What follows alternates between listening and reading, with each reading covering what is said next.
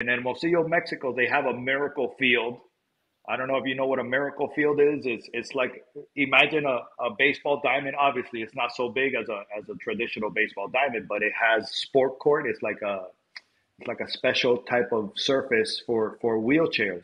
Oh, Um, and I was able to be a part of this event with handicapped children, and it was baseball focused. And I was paired up with a child. I believe he was blind and deaf, and I was like his buddy. So I was helping him swing the bat and run to the bases, and I was basically like his right hand man, and I was running the bases with him and guiding him, letting him do his thing. And Keisha, it was such an amazing experience. Look, I get chills